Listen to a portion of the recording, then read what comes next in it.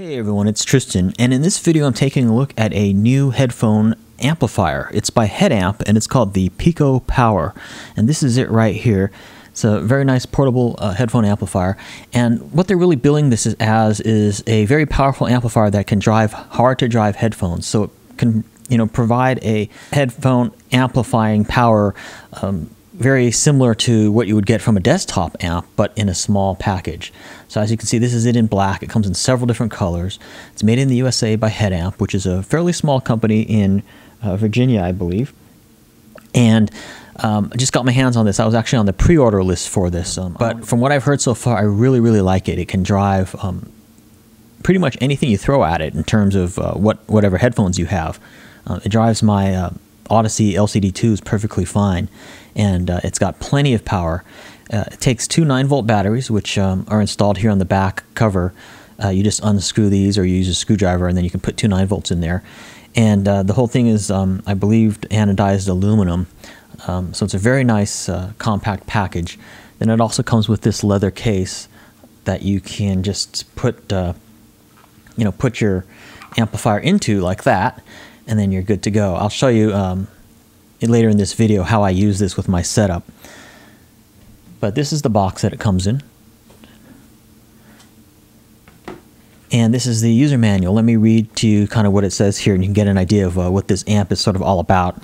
It's got up to 18 volts peak-to-peak output, high output current discrete buffer with hand-matched transistors and new old stock current sources.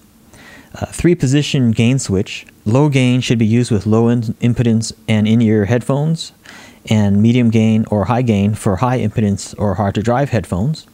The gain level is indicated by the size of the dot next to the switch position. In terms of batteries, it uses two 9-volt batteries, and both alkaline and various rechargeable types of batteries can be used. No battery may exceed 10 volts, it says. Also, you want to use the same kind of batteries. You don't want to mix batteries. It's got a 3-year warranty. So this is certainly one of the most powerful portable headphone amplifiers to date. And as you heard me read there, it does have 3 gain positions.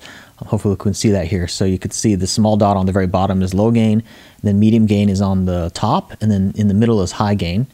And then here, let me just flip this on so you can kind of see what it looks like on. That's obviously the on, indicator right there. And then you've got your headphone jack right there, and you can use an adapter if you have headphones that are a 1/4-inch jack.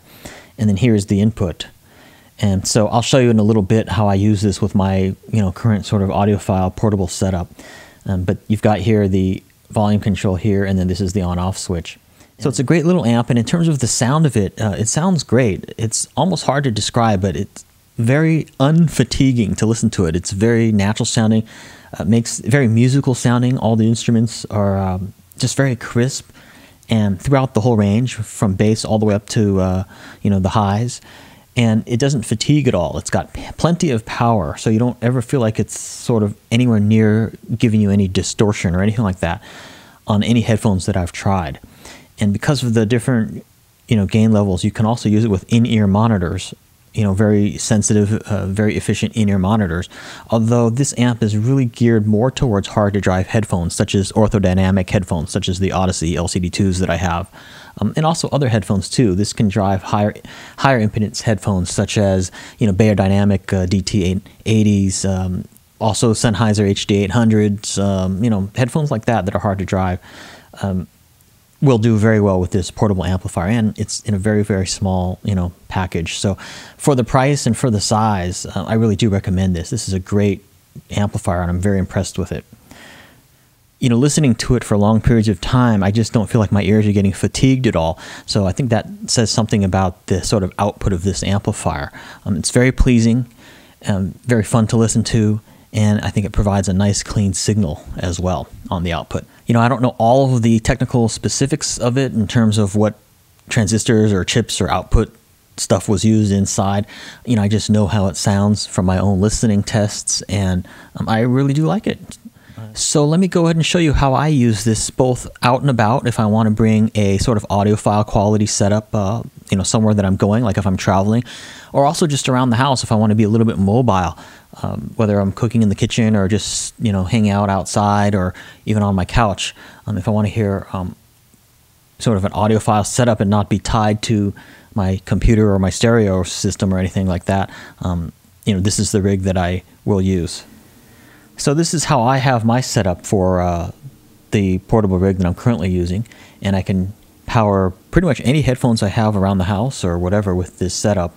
Sounds great for full-size headphones as well as in-ear headphones. But anyway, I've got the iPod, I think it's 5.5 generation. It's an older one, but it's got a real high-quality DAC inside, the Wolfson DAC. This particular generation of iPod came with the Wolfson DAC built in. So I've seen no reason to change that as of yet, because I'm quite happy with that. And I play lossless files on this.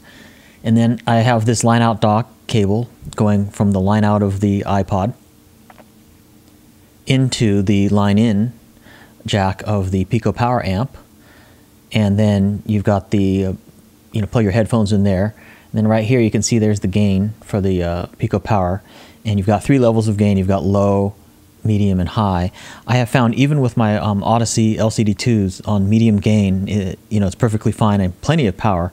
And the volume knob only needs to be on, basically 10 or 11 o'clock, even on the medium gain. So there's plenty of power for the Odyssey LCD2s. And currently right now, those are the hardest to drive headphones that I have. So this thing sounds great for that. But yeah, nice compact setup. As you can see, the Pico, the HeadAmp Pico came with this nice kind of leather case. And so I just use this rubber band, kind of thick rubber band here, to keep it all together. And this is sort of a nice portable rig for me. It fits in a hand, and I can just take this with me. I also have a case that would fit this whole thing that I can protect it with. It's just sort of a slip case, that I can put this into. Works quite well, and it's a nice compact package. So I just wanted to show that to you. So thanks for watching my video. This has been my look of the HeadAmp Pico Power Amp.